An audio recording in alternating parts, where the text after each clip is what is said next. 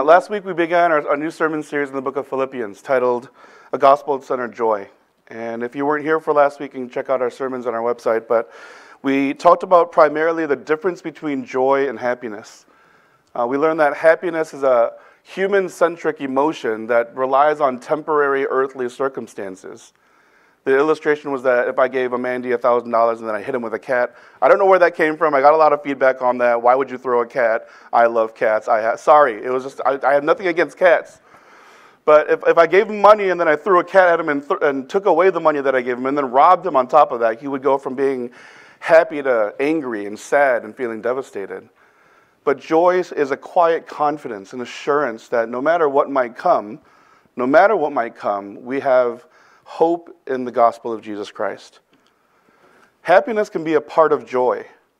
You can be joyful in Jesus Christ and feel happy about it, but joy is not necessarily a part of happiness because the foundation of the two things are ultimately different, Christ or ourselves.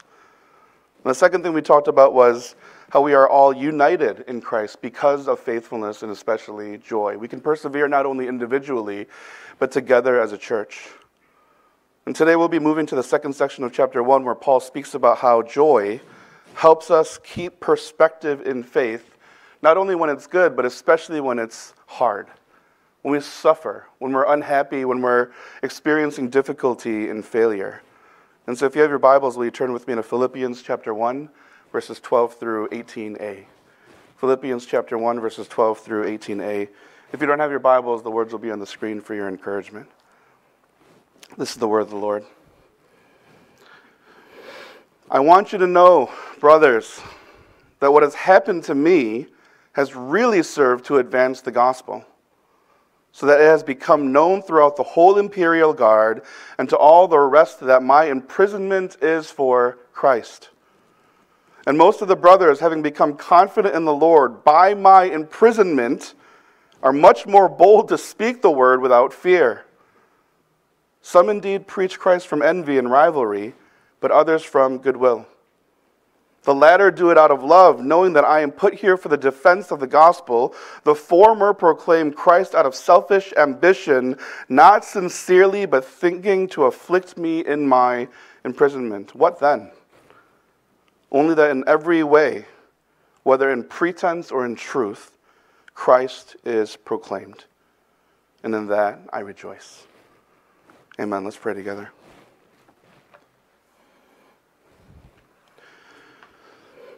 Almighty God, we continue to surrender before you, to humble ourselves, to not only be able to see the perspective of your majesty reigning and ruling over us, but also humbling ourselves in the midst of one another, that we would not only receive your blessing in the cross of Christ, but that we would be able to actively speak and move in a way that extends and reflects your love. Holy God, at this time we are gathered and we turn our attention to your word. Would you be revealed in only the way that you can do things in the Spirit? Would you help us, Father, to not only hear words physically, but to listen with the intent and nature of our souls and our minds? Would you help your servant? Would you help your church to really be humbled in your presence in a manner that is not only convicting, but in a manner that helps extend your glory in the rest of our lives that you have given us. Take center stage at this time, Father, and be revealed. And it's in your name we pray. Amen.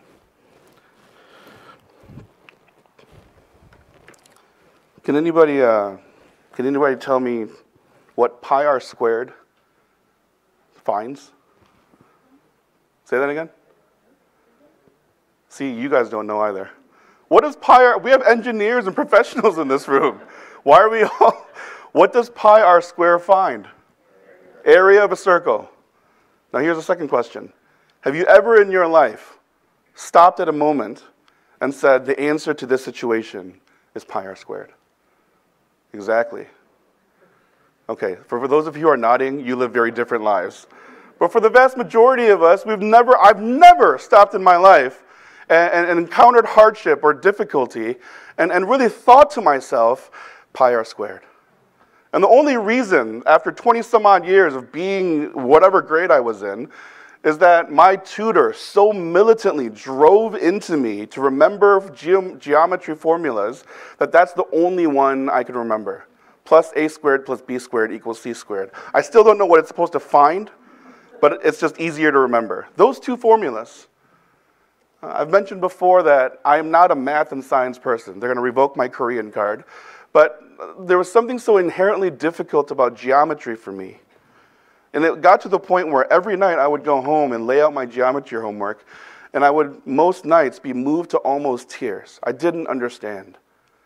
I didn't get it. And I know that in the light of being 38 years old, it's not a big deal, but at that moment in my life, it was suffering. It was imprisonment. It was being chained to something that I not only didn't understand, but I didn't know why they were making me do this when I wasn't planning on becoming a mathematician.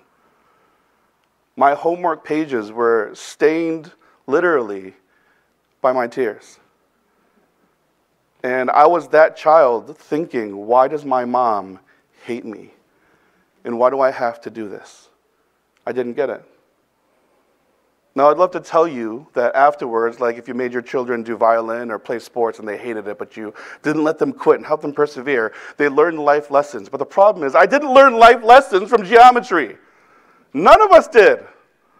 If you enjoy math, God bless you, but in the larger scope of life, I didn't get it. And I don't know how many hours of frustration and tear-stained homework assignments I did. And even when I cheated somehow and looked in the back of the book and wrote down the answers, I still couldn't get any higher than a C. Why? Because you have to show your work. To this day, God bless us, if we ever have kids, homework is going to be my wife's area of parenting, especially if it's math. Because I'm going to whisper to them, none of this matters. Google will tell you. There are apps today, did you know, that you can download that you just put in the question, mathematic question, and it'll tell you the answer. And if you pay, I actually found this out this week. If you don't go for the free trial version, but you pay, it'll show you the work of how to get there. How are we not all getting 4.0s? I don't understand. College students don't cheat, but it's there for you to just study. Here's why we're talking about geometry. You can say that I lived a pretty privileged life, but it was honestly, it was one of the most burdensome, hard things that I've done in my life. And I still barely passed. When it comes to personal hardship and suffering, there's this interesting social notion of our society and our culture today where we see our failures and struggles as the primary point. We as a community, we as a culture now, when we start on a project or an endeavor, we don't keep our perspective fixed on the purpose or where we are going. Our primary focus is on step 4, and this is really hard, or I don't want to do it.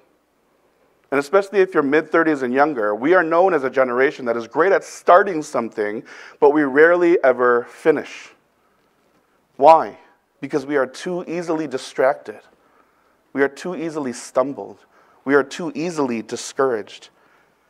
We are prone to losing our purpose and heart in the brittle nature of our convictions because we believe explicitly or implicitly that our experience, our feelings are the most important thing. Now I could extrapolate on this and talk to you about how people choose churches, how people like or dislike pastors, and from a church context, you would be shocked to learn that it has to do with how you feel when you walk into a church building or when you hear someone preach, rather than really wondering, is the gospel being preached? And not what can I get out of this church, but how can I plug in and pour into this church as the gospel calls us to? But that's another sermon for another time. When it comes to our faith, this issue comes to the forefront because the problem with this is, again, we are focused all too entirely on our feelings, our experience, our hardship, our struggle. And faithfulness, trust, obedience, perseverance, boldness in the gospel is ultimately the first thing to go out the window. What does Christ call us to? In verse 12 through 14, Paul's theme is the advance of the gospel. He says in verse 12, I want you to know, my brothers and sisters, that what has happened to me has really served to advance the gospel. This is a powerful statement that Paul is making. He's writing to them from prison. And notice that he doesn't even say to them in a whining way, "Oh my goodness, can you believe what God is making me do? Why do I have to be in prison? I'm only trying to serve him." But what he's focusing on the fact that even in his suffering, what has happened to him is actually serving, moving to advance or promote or grow the kingdom of God in the gospel. And notice also that he doesn't say his imprisonment, but the things that have happened to him. He leaves it open-ended. Why does he leave it open-ended? He's talking not just about his present circumstances, but to the beloved church in Philippi, he's reminding them of all that he has gone through in his personal history as a Christian for the sake of the gospel. He has endured riots and rebellions. He was previously imprisoned in Jerusalem, Rome, and Caesarea. He had to appeal to Caesar for his life more than one time so that they wouldn't kill him simply for speaking the gospel publicly. His life has been threatened. He has been on trial. He's had to escape in the dark of night and climb over a wall. He is hated by fellow Christians. And every moment is a moment of uncertainty. Now just consider this for a second. If I was starting a small business and I went through all this in the entirety of my preparation for it, would you say to me, "Paul, sounds like you're doing great. Keep going"? No. You would say your idea for individualized corn dogs is not a great idea. And you're failing at every step of the way. Stop. This is not going well. That anyone outside the church would have deemed him a failure already. They would have said, "Stop. You are not doing well." Why doesn't Paul give up? Why does he persevere in the face of such obvious opposition, obvious failing, and obvious brokenness? He writes in verse 13, "It has really served to advance the gospel so that it might become known throughout the whole imperial guard," meaning the prison, entire prison,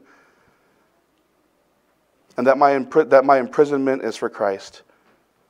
He says that even if I'm in prison, whether I'm on an island on vacation, whether I'm traveling to Ephesus, whether I'm on a boat that's going to be shipwrecked, whether I'm standing in court and these four men can decide the future of my life, he says, wherever I am and wherever I'm going through, the purpose of my life will be to speak and advance the gospel for the glory of God. This conviction has actually already happened in Acts 16. Paul and Silas are walking along, and this demon-possessed girl who was a fortune teller, who she was a slave and whose owners made tons and tons of money off of her, stopped her fortune telling after she saw Paul and Silas, and she walked after them, screaming at the top of her lungs, even though she didn't know who they were and what they were about. These two are children of God. They are messengers of God. They serve the Most High.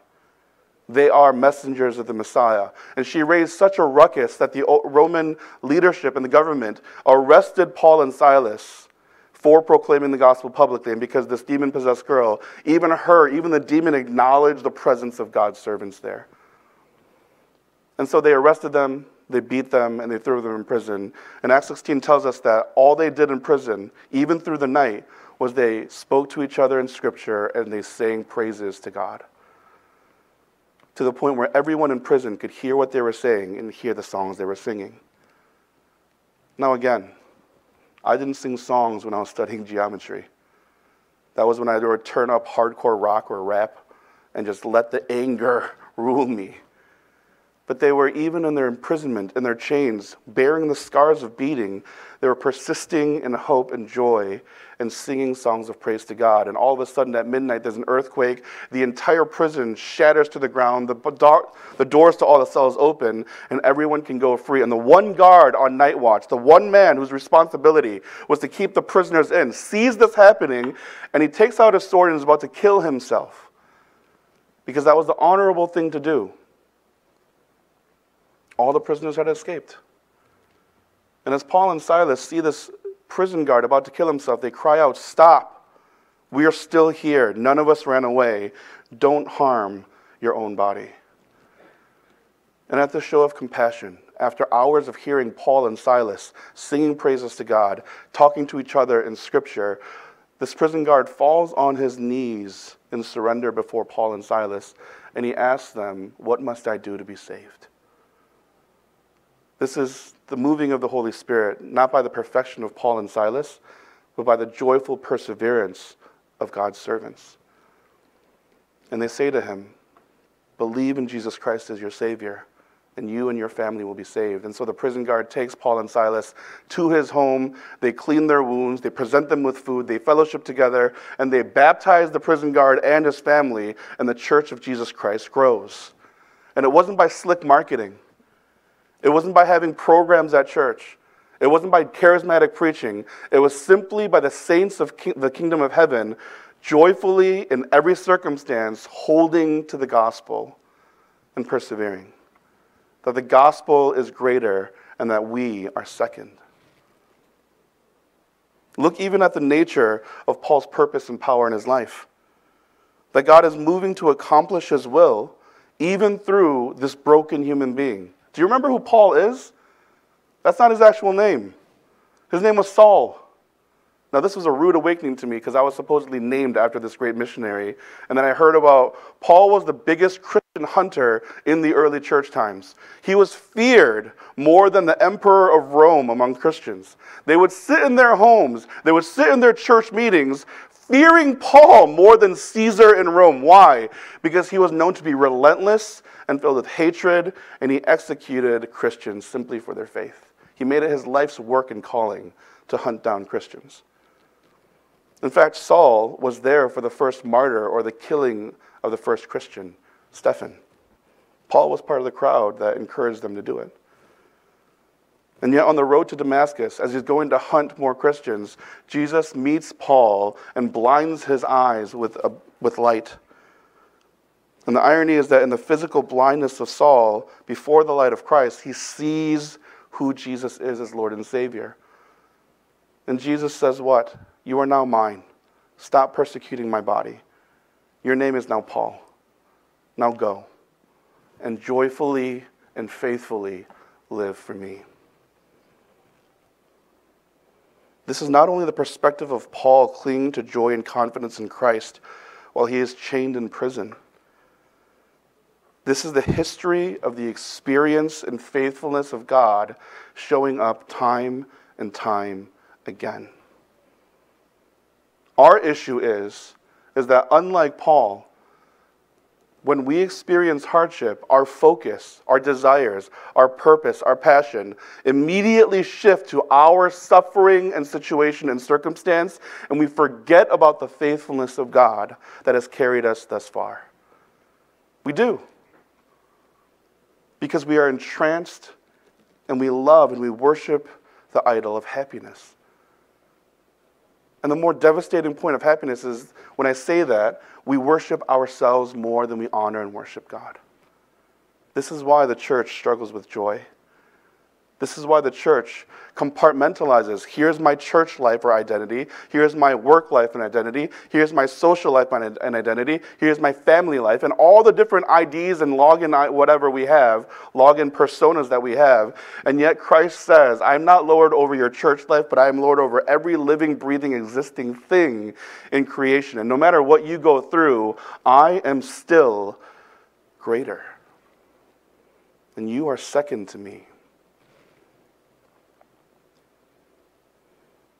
Beloved, it is not about our circumstances or Paul's circumstances, but it's about the purpose and will of God for us.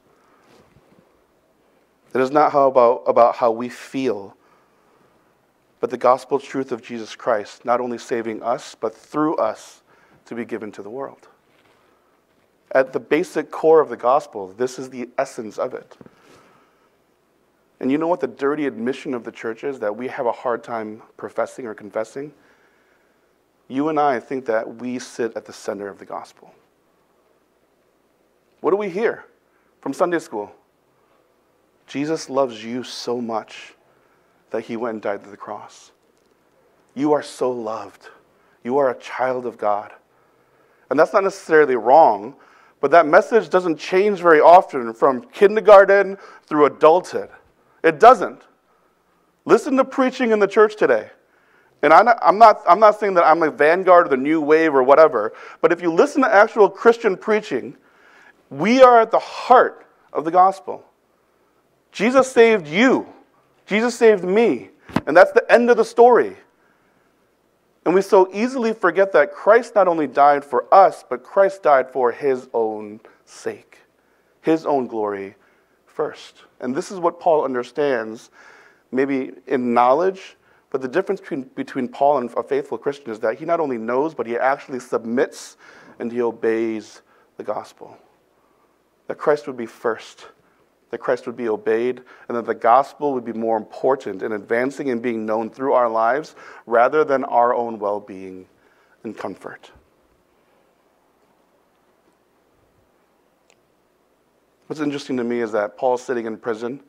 In verse 14, he says, my imprisonment for the gospel has not actually discouraged the church, but it has encouraged the church. It's encouraged the church to see a leader or a servant of the church being willing to even go to prison and not quitting and proclaiming the gospel wherever he goes. And so they themselves stood up and began to preach boldly, to love actively, and to pour out of themselves for others obediently to Christ. Then he closes in 15 through 18. In the final section of the text today, Paul addresses others who are speaking of the gospel. You know, if we had the time, if I asked you to describe Paul as a person, how would you describe him according to his letters and how we speak about him in church? Charismatic. He was a lawyer, committed, dedicated. One of the most entertaining parts of seminary was when I actually researched the personhood of Paul through historical writers. And Paul was actually short, skinny, and one historian called him incredibly difficult to look at because he was so ugly. Apparently Paul, someone said, well, you thought Paul was hot? I don't know where you got that. Jesus is also white. No, he's not. Paul's nose was so big and crooked that people had a hard time looking at him physically. Now, you have to be a special kind of ugly to be difficult to look at. And this was a man who had to go in public, looked at, and to speak eloquently to strangers that had no idea or didn't willingly come to listen to him because he was publicly preaching to crowds. On top of that, what's striking about the Apostle Paul was that even though he was knowledgeable, even though he was a Pharisee, even though he was a lawyer, he was not actually eloquent himself. He wasn't good at preaching or teaching publicly. In fact, he was that preacher, when you read on the schedule that he's up next week, people would not come to church that week because they would be busy. See, the fact that you didn't really respond means that you feel that way also. You need to think about that. But the astounding nature of that is that even though Paul is so incapable, unworthy, and on top of that, beyond his personal life and personal physical looks, the fact that he was so powerfully used by God tells us that it's not about the person, it's about the God. It's not about you and me, it's about what we are willing to do to surrender and obey God. And Paul sitting in prison is saying that I have enemies. I'm ugly. I'm not eloquent. People think they can be a better church planter, missionary, pastor, preacher than I am, and they might be right. But whether the people, boldened by my imprisonment, whether they're preaching the gospel to encourage me or to be supportive of me, or whether to take my church members away, or whatever it might be, because they're my opposition or my enemies, as long as the gospel of Jesus Christ is being preached, it doesn't matter. Now, I don't know of one pastor that feels that way, including myself. If the church across the street, I don't know what they're called, their pastor becomes famous, writes books, goes on YouTube, and you watch his clips of just like dynamic 4 seconds of his sermon, and it's just amazing, and you all leave, I can't in my heart tell you that my attitude would be, as long as the gospel is being preached, go. No. What would we do as a church? I don't know, start serving lunch, start dressing better, give you money for coming. I don't know. What churches do crazy things. But it's incredible to me that Paul's attitude, even when it comes to the gospel, is not that Christ would be first and I will be second. It's not that I will persevere in difficulty and I will have joy in advancing the gospel being more important to me. But he says, as long as the gospel is being preached and even I am destroyed, then I am good with that. Because the gospel is not about me. The gospel is not about you. As long as others hear the grace of God As long as the kingdom of God is established and grown, as long as God is glorified, that's all that I want. Beloved, I know that this is hard, but this is the heart of faithfulness. This is a correct perspective between God and his creation. Church is not about us. Yes, it's here to serve you. Yes, we are here to preach and proclaim the word of God. But the ultimate essence of church is not to bless you. It's not to make my name known. But it's to establish the kingdom of God outside of these walls. This is a temporary meeting where we are filled to go out and to build the kingdom of God. The challenge for us, though, is that church today, Christianity today for us, is not preached, is not taught, and is not lived out in such a way. Paul's point is that human control, human jealousy, and getting personal credit or recognition is not the point, but simply that we are second to Christ, and we are second to the gospel growing.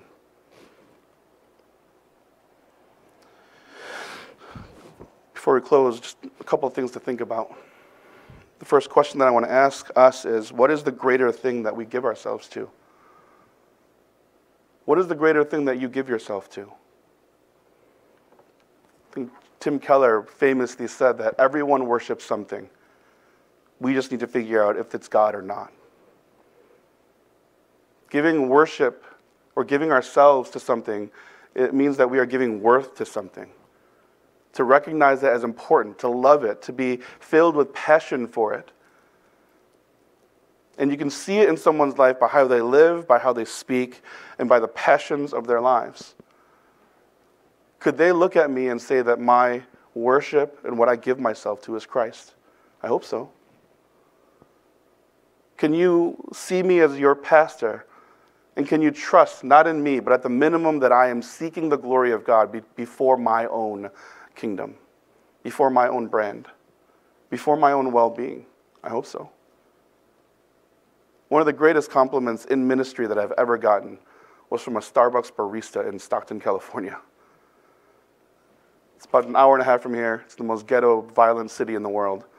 And near our church, there was a Starbucks that I went to every single day at 9:30 on my way to church to get coffee, and we had a lot of church meetings there. I was there for 3 years.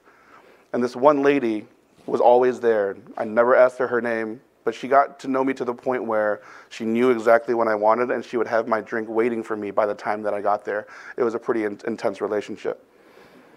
3 years, and finally I was about to go. I was called to go plant a church in San Diego, and I said to her, for some reason, it's my last day in Stockton.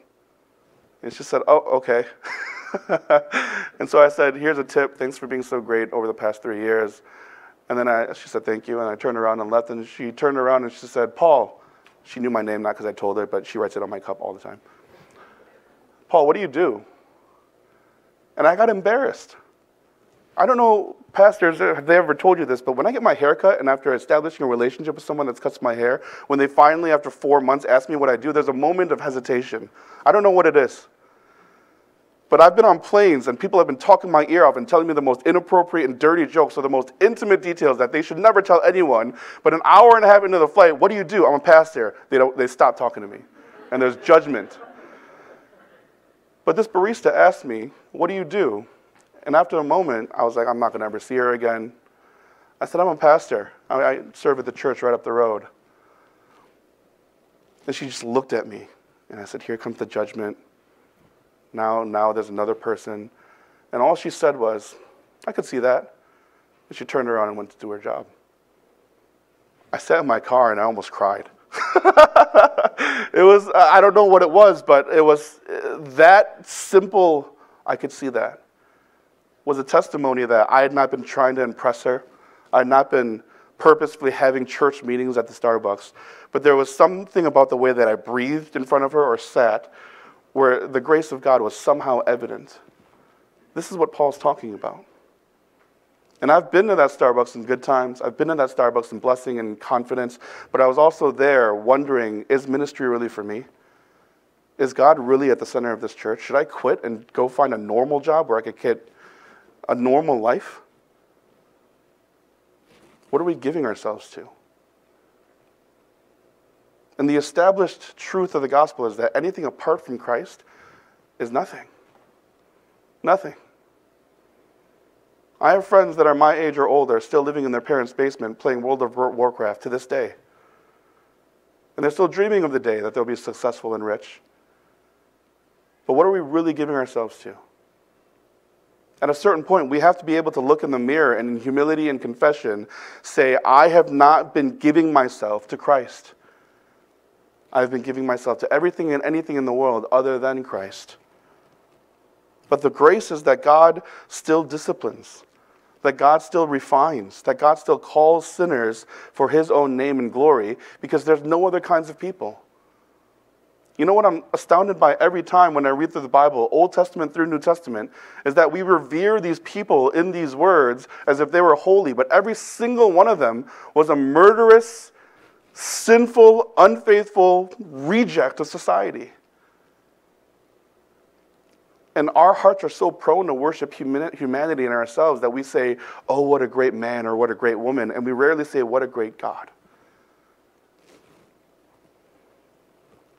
The conflict is that we might say with our lips that Christ is enough and that he is greater than all our struggles, but the reality of our priorities, when we truly value and love, comes to light, not when it's good, but in our suffering.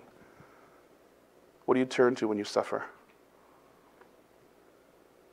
I turn to old vices, old addictions. When I'm stressed out, tobacco in any form is what I really, really can't forget about. Why? Because I grew up and I smoked for a while. I quit. I'm fine. Don't worry about it. But you know how I know that that is a burden or a temptation that I have to carry it for the rest of my life?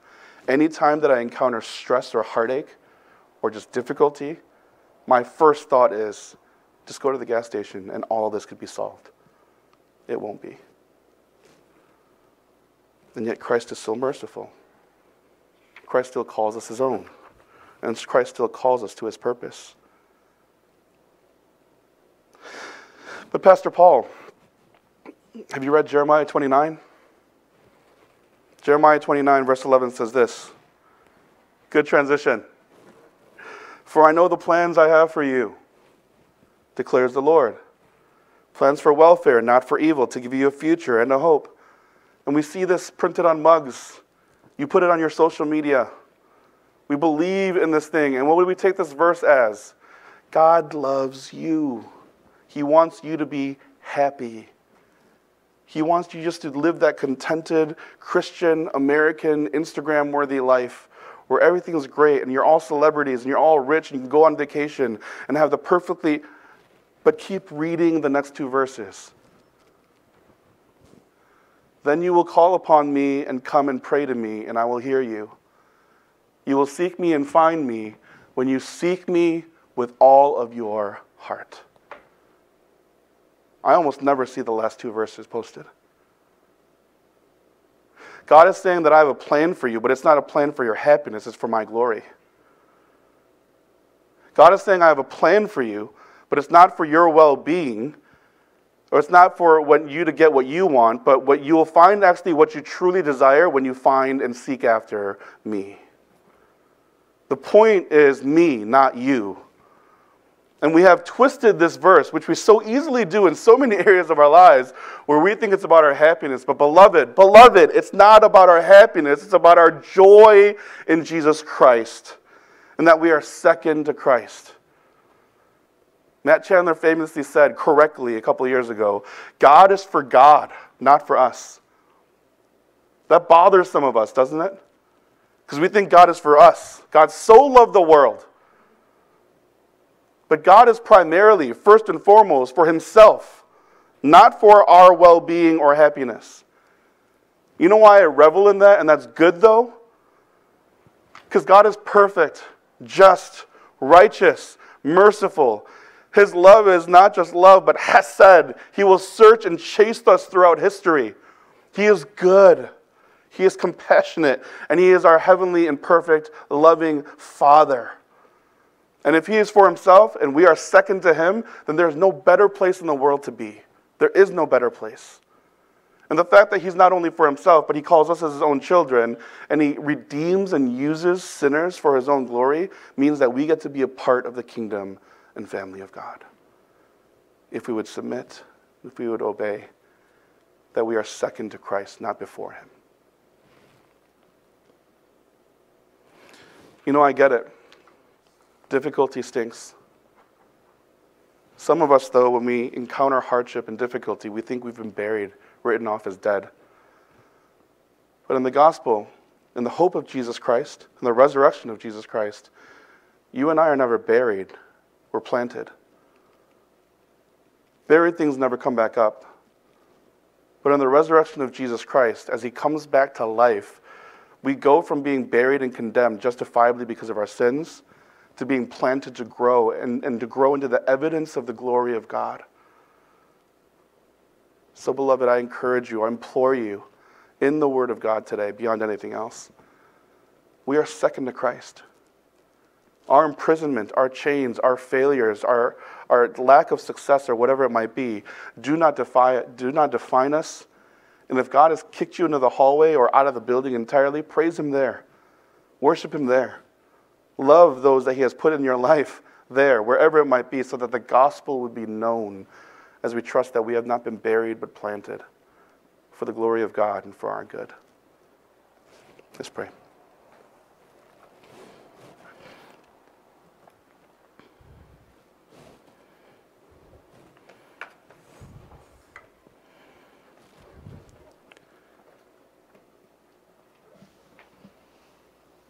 Would you ask God for clarity at this time? And before I close this, I want to give you time with your Father, the one who is for his glory first, the one who loves you too much to let you have what you want in your brokenness, and the one who uses even your vanity, even our brokenness, even our pride for his sake. Would you pray and thank God first for his love that pursues us in all things? And would you really wonder before him, are we second to Christ? Are we committed to proclaiming the glory of his gospel wherever we go, whatever we experience, and however we feel? Let's take some time in reflection and prayer before God, and I'll close in a few minutes. Let's pray.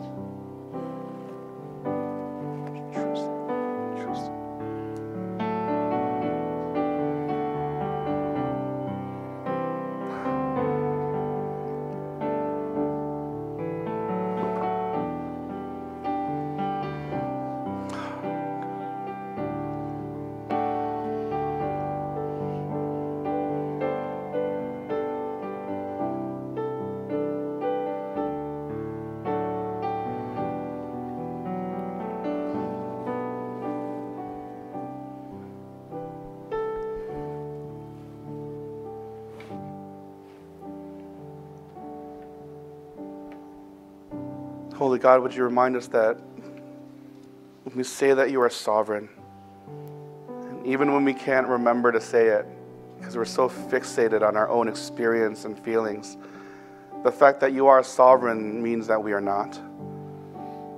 The fact that you are Lord and King and Savior, it means that we are not. We confess that we have lived both individually as Christians, even as a church, in trying to take your place of honor and glory. We have lived our lives pursuing our own well-being, and we have seen our suffering, our struggles, our difficulty as signs to stop our faithfulness, to stop our obedience and surrender, and to just lick our wounds as if our situation is more important and greater than who you are and what you have done. Lord, would you forgive us? In our arrogance, would you help us to see it and to confess of it and to turn away in repentance? Lord, help us to trust you, that you use broken things, that you use sinners for your name, because there are no other kinds of people. That we are not buried in our devastation and our brokenness and our failures, but we are planted to be a continuing testimony of your power and presence and your faithfulness at work.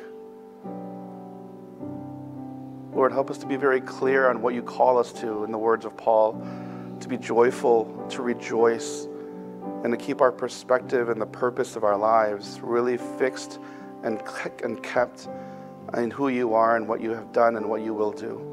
And that would give us joy, and that would give us not only a reason, but the purpose of our lives. That no matter where we go, that it would be known that you are God and that you have come and sent your Son to the cross. For your glory and our good, Heavenly Father, we commit these things to you. It's in your name we pray. Amen.